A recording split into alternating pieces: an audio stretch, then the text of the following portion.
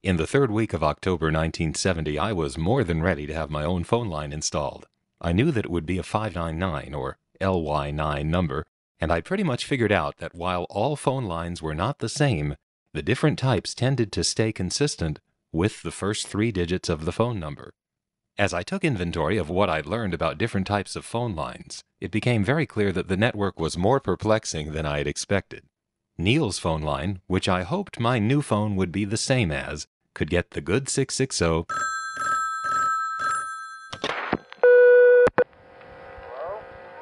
and got the original 311. Or ask your operator for assistance.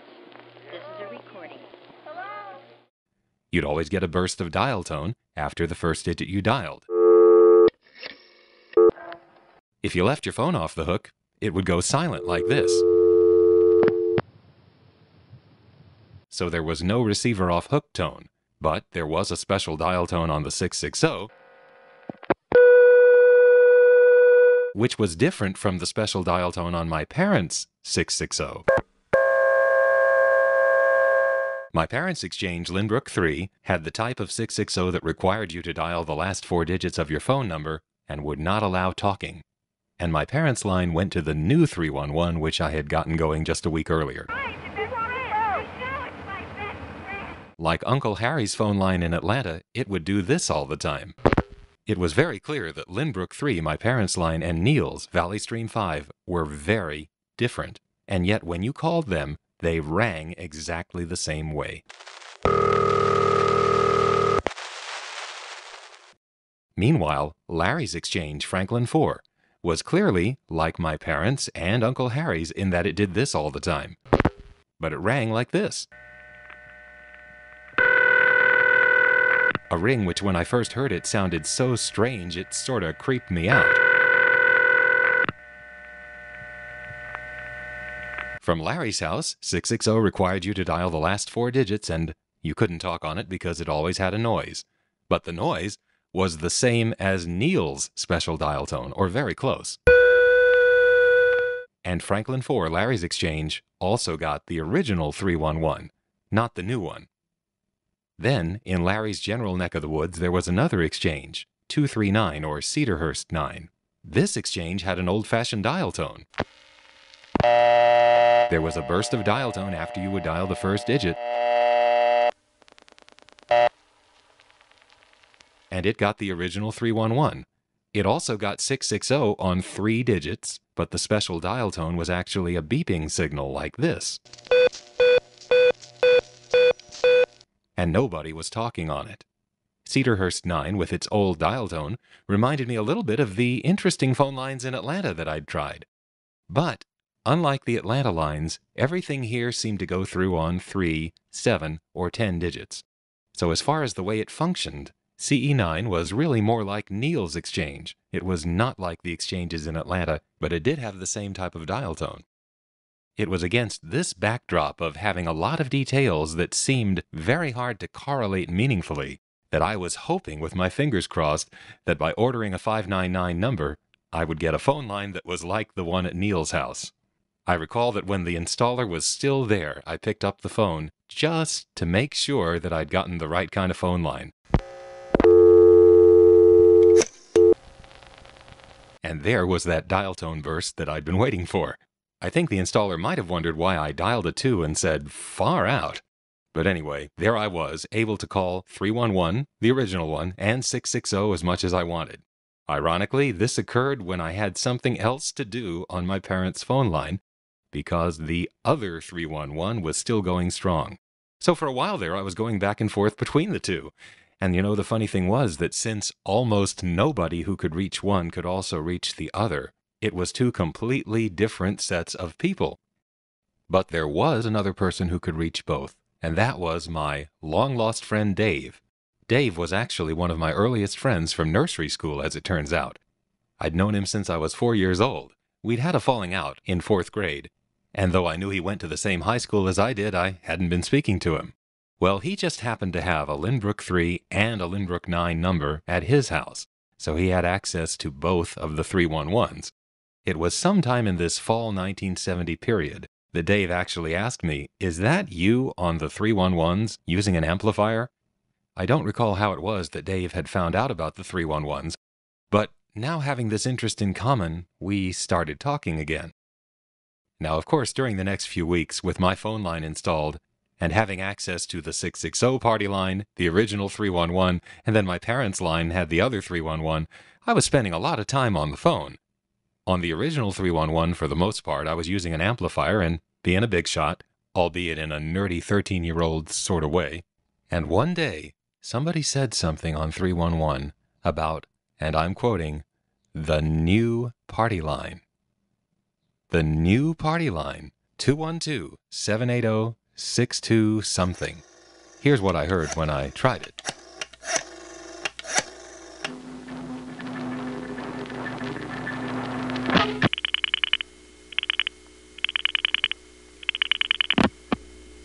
Hello, is anybody on? Jay, What? Nobody when you get back on, what line you getting on? Whatever I can get on.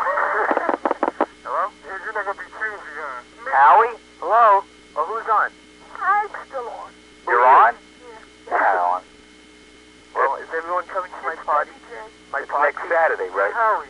This so-called party line was unlike anything I'd ever heard before. There was no recording, and I could hear everyone very loudly. Every time a new person would connect to the line, there was a very loud and unmistakable sound. Jay, What? I'm getting off. I'm gonna get off a little while. Hello? Hello? It had kind of an eerie feeling to it. Not the fact that you could tell when someone got on, but just the noise. And the conversations here were not those of junior high schoolers. I'm gonna get off a little while. Hello? Hello? I don't have any gin left. I'll buy a bottle of gin. Some slow gin. I told Mike get him a ham. I did Gordon. He likes gold gin. Wait a minute. You ain't got no liquor over there? All I have is like a little bit. Well, I'll stop over at Jay's. Yeah. Robert got my bottle of J&B. You want to know what I got in the liquor cabinet? Yeah. I'm going to get a bar over here. Let me see what I got. One fucking...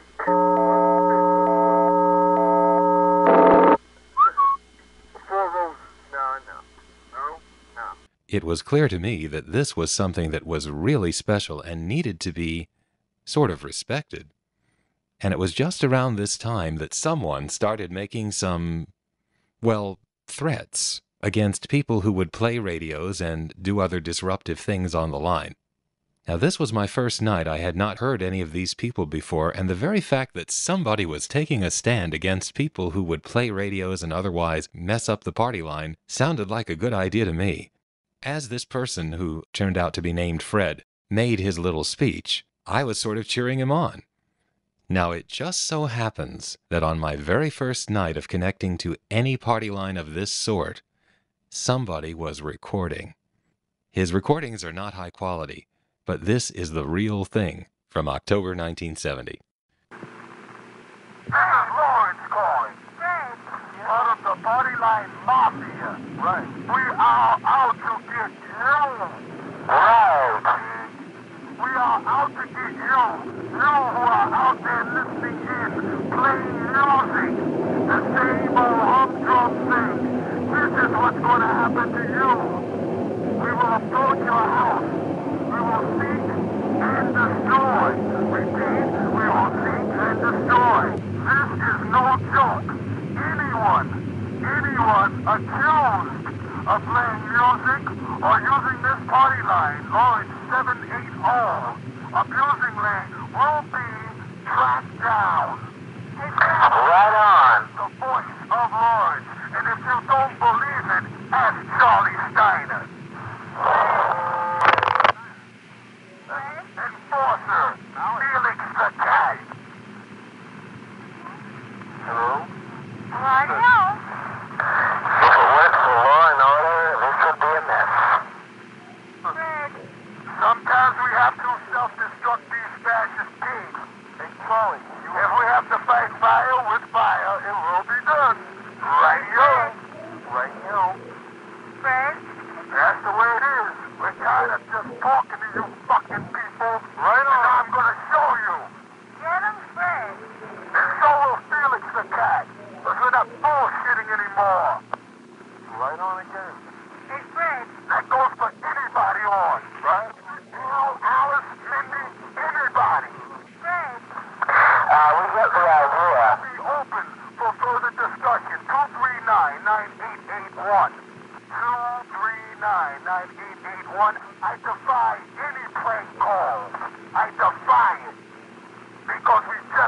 the number traced. You don't know. 239-9881. This is no longer a bullshit party line. Kind of a likable sort of 60s power to the people sort of bluster, isn't it? It seemed so innocent back then. This was a time, after all, when you could turn on the TV and see a commercial for Lavorus mouthwash, which featured protesters carrying signs that said Pucker Power. I kid you not. As to how effective this speech was, here's the same line several minutes later. Eric? Yeah. Hi, Eric. How are you? Eric. Okay. Eric. Who's that? Alice, do you have a friend named Okay, this is a Virgin of Ocean side signing off for about a half hour. I shall return. Oh, wait. What?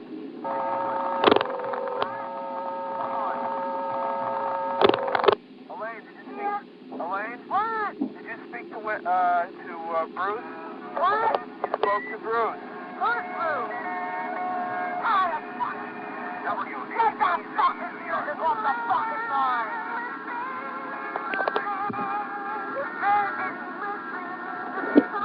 Eric. Yeah. I'm signing off and I shall return. Elaine. Yeah, bye, everybody. Bye, I'll talk to you later. Okay, goodbye. Bye. This is no longer a bullshit party line. Right on. Now on the technical side, in calling this new party line, I had heard a noise as the call was going through. This.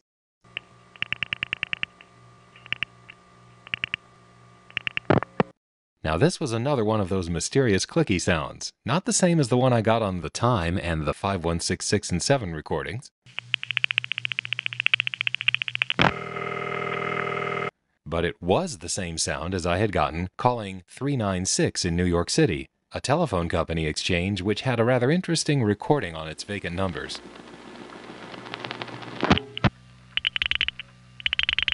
Two one two 396. Working extensions at the Long Island Territory headquarters of the New York Telephone Company. If you are calling from the outside, please dial 396-5100 for assistance. If you are calling from the inside, please recheck your directory and make your call again.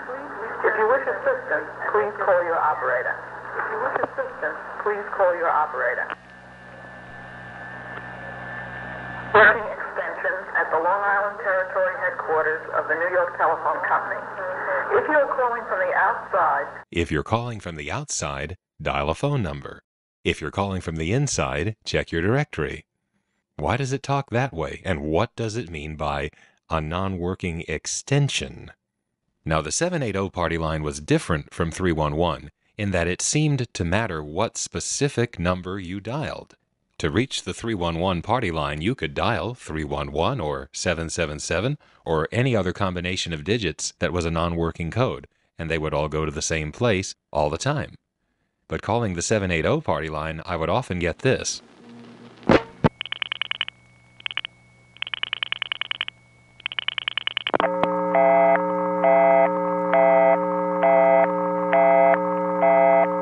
When this would happen, I found that I could get through by slightly varying the number I dialed. For example, if I called 6266 and got that eerie busy signal, I could try 6265. It seemed as if the last four digits mattered, as if each number could only hold one person. Now that was actually a clue as to the type of equipment being used here. But this early in my phone career, I didn't know what to make of it. Anyway, this so-called party line was such a high-quality conference that it really wasn't appropriate to use an amplifier. All you had to do was use a normal phone and talk normally in a normal tone of voice. But I hadn't realized that yet. What follows is literally my first few minutes on a conference of this sort. And as you can hear here, I'm still acting as if I'm on 311. I got a great number, 212-351-9979. You mind repeating that? 212-351-9979. 9979. Oh, and there's another one too. 212-449-9979.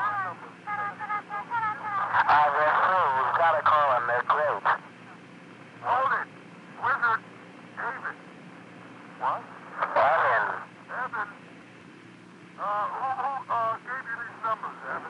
I discovered them. They're the most ridiculous numbers you've ever heard. Hey, Fred. Yeah. Oh, is your number New York City? No, it is not. Can I speak to you from Long Island? You can call me up all you want, baby. 239-9881. Okay, I will. I'm open for anyone calling.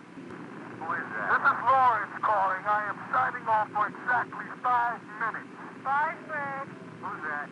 Alice. This is Evan in Malvern, signing off, switching to the old line. Au revoir, Evan. You never get a second chance to make a good first impression, and I sure didn't there.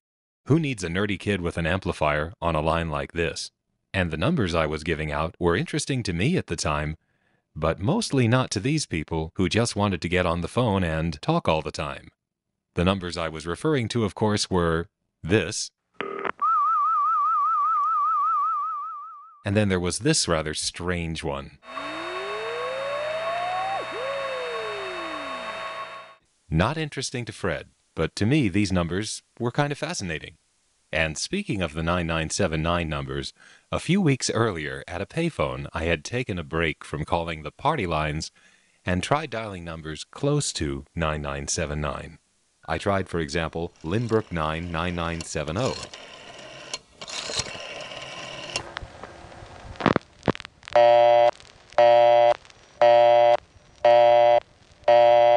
Not only was that number busy, but it was always busy. Now, that was noteworthy because up until this time, the only way I had known to get a busy signal on purpose was to dial the number you were calling from. But now, with these 9970 numbers, I could get busy signals from other exchanges, which had different busy signals. For example, Franklin 4, Larry's exchange, had kind of a funny-sounding busy signal that went kind of like that. So I tried calling Franklin 4 9970.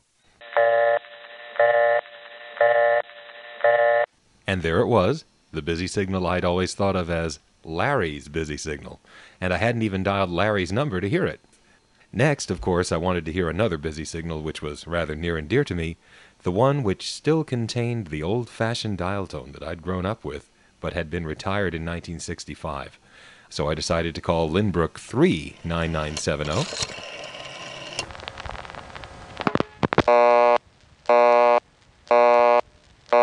How about that? It was now possible to hear the busy signal noise from any exchange, even if you didn't know someone there whose phone was busy. This was interesting because it enabled me to listen to certain pieces of what made up the network, and each busy tone was unique. Another potential use of these 9970 numbers had to do with the party line, where we would often meet girls who were total strangers. We weren't sure we trusted them, so you might want to give them a phony number that's always busy so that if they tried it, they wouldn't immediately discover that it was phony. It's too bad to think that way, but kids on the party lines could be pretty vicious with phone numbers. And guess whose fault it would be if my home phone started ringing uncontrollably due to some girl I gave it to on the party line? Well, my parents wouldn't consider that to be her fault, now would they? In any event, that was a cool discovery, and it turned out that 9971 always went to a fast busy signal.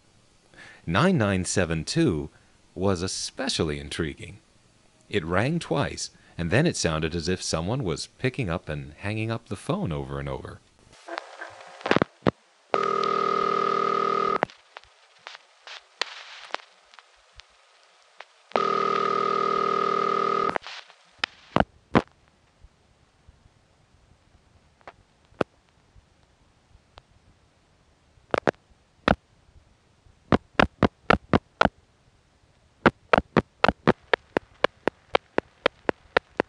And finally it ended up with this ticking sound. What on earth could this be about? Am I listening to the master timing system of the central office or something? Now, unfortunately for me, I didn't do all the 99s while I was standing at the payphone that day, just the 997X series. At the end of every call, my dime would return, and this just confirmed in my mind my belief that phone company test numbers were free. There were test numbers that would not have returned my dime, but those were the ones I tried from home. Anyway, now at home I continued the exploration. 9906 seemed also to have something to do with timing.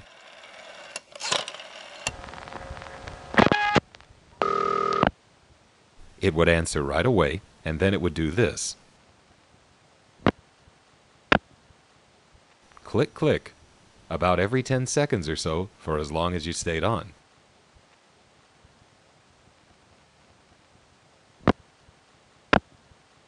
"9900" was the same as 9906, except it had a loud tone that would click on and off.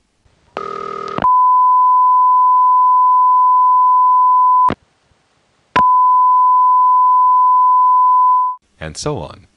These two numbers, 00 and 06, were definitely related, but I didn't have any idea what either of them was, so they were just two more things to add to the growing list of telephone mysteries. 9932 caused the ring to trip out very quickly, and then you would get silence for the rest of the call.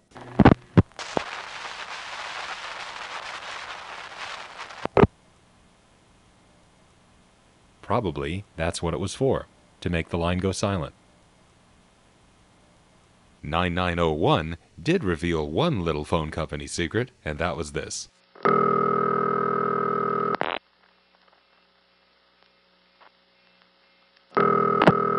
Verifying. Verifying. That's busy number verification, a free service the phone company used to provide, where if a number was busy for an extended period of time, you could ask your local operator to have the line checked, and she would call the verification operator. Well, turns out prefix plus 9901 was the way they did that. Verification. And the two operators that usually answered verification were the same two that I usually got dialing zeros and ones after area codes. So I got to know these two operators pretty well. How did you get me? By dialing any prefix in southwestern Nassau County plus 9901, that's how. How did you get this official one? Official one, huh? So that's what you guys call this. Well, it's an official number. So the expression official number means the 99 numbers, right? And official one is... 9901, right. I guess I'm supposed to have the operator dial this for me, aren't I? Well, then hang up and ask the operator to do it. Yikes. Sometimes you felt like the operator was going to jump out of the phone if you weren't careful. We will send a serviceman to your home to rip it out of the wall. Hey, that's not funny. Well, now that I had these official numbers, I knew that I had the key to, calling busy number verification without having to hang up and ask the operator to do it. Also, I knew how to get a busy signal anywhere, from anywhere. Wow, I guess. But what was all that other stuff? Ticks and tones that clicked off and on? And then the companion number that had the same clicks and no tone.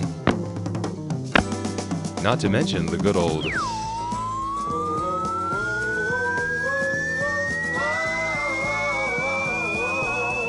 Yeah, that. Okay, this is ridiculous. I don't know what any of this stuff is called, much less what it does. And so I decided to make another call to an official number, in this case, official 90, which always rang a telephone inside the telephone company. They'd answer with the name of the building. Westbury? You wish to be? Good afternoon, Far Rockaway. And there was always a certain noise in the background of these telephone company places.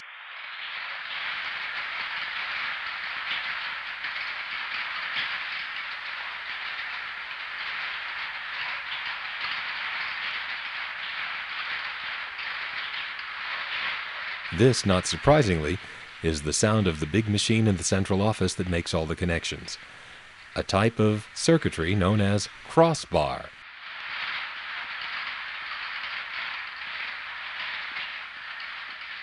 And from talking to the switchman, I found out that there were two types of circuitry being used in my part of Long Island. Now, of course, this perked my ears up right away because I'd already noticed that there were two types of phone lines, and this could be the key. So I started asking about various prefixes. It turned out that Valley Stream 5, which served Neil's house, was on a type of circuitry called Crossbar 1, and Limbrook 3, which served my house, was on Crossbar 5.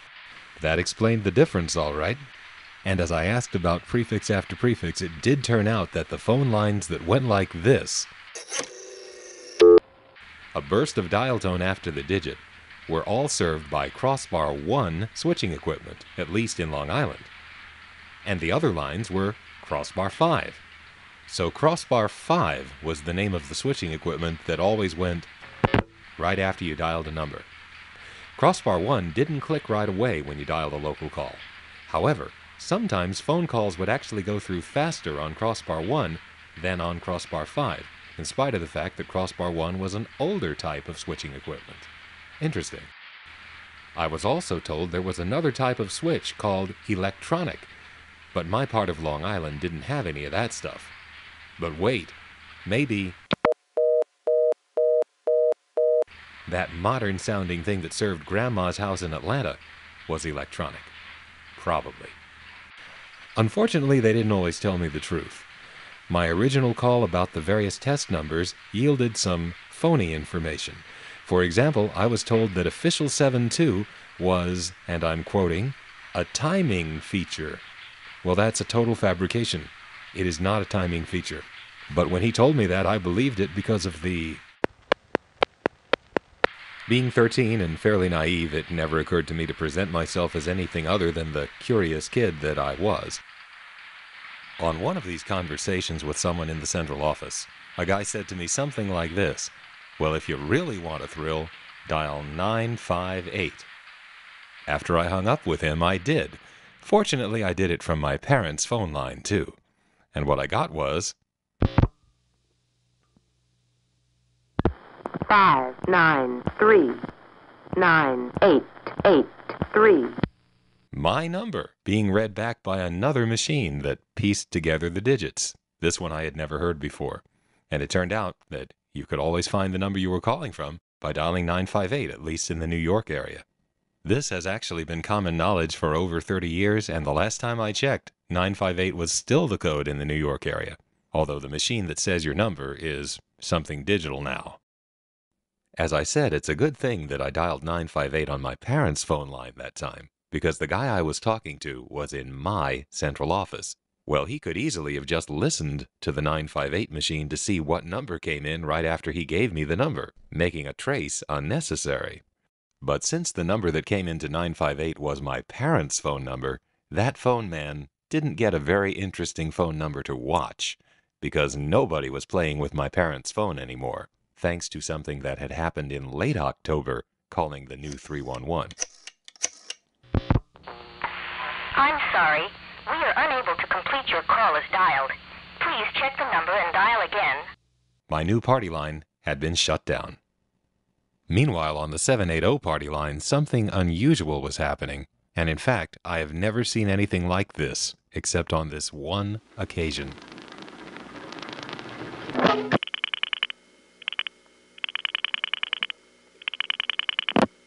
You there? Yeah. Aren't you local to this? No. Connection to this line is a violation of Bell telephone tariff. Violators are subject to suspension or disconnection of service. Apparently, the phone company had gotten on to the fact that people were talking on this thing, and they were trying to discourage people from using it. Connection to this line is a violation of Bell telephone tariff. Violators are subject to suspension or disconnection of service. Hello? Hello? Those phone company men, they really suck, you know? I wonder how they found out about it. Connection to this line is a violation of Bell telephone tariff. Violators are subject to suspension or disconnection of service. Who got on? Oh, it's just... Oh, okay. You got knocked off? Yeah. Again? I just got one. Oh. Connection to this line is a violation of Bell telephone tariff. Violators are subject to suspension or disconnection of service. Hello? Did you get knocked off? Yeah. Connection to this line is a violation of Bell telephone tariff. Violators are subject to suspension or disconnection of service. Well, we have another line in reserve anyway. In what? We have another line in reserve. So when this one goes Connection out. to this line is a violation of Bell telephone tariff. In looking back over these events, it's clear that New York Tel had not yet developed a policy for dealing with this situation, and they were sort of making it up as they went along. So a few days later, callers to 780 got this.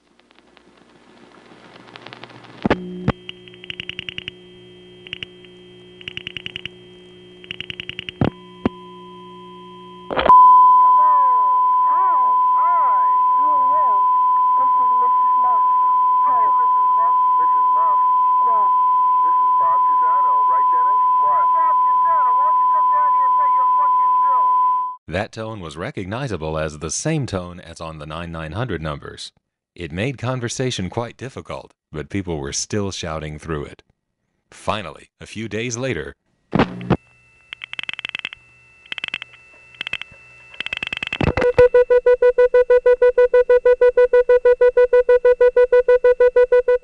that tone was so loud and they hooked it up in a certain way that no sound could get through the line at all.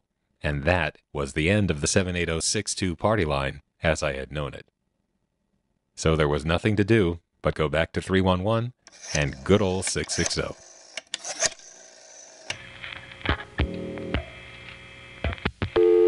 So what was that 780 number anyway? Some sort of a one-time fluke? I'd spent so much time on it that I hadn't gotten around to figuring out what it was.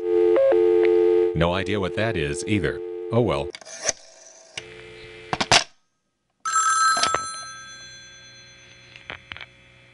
Hello?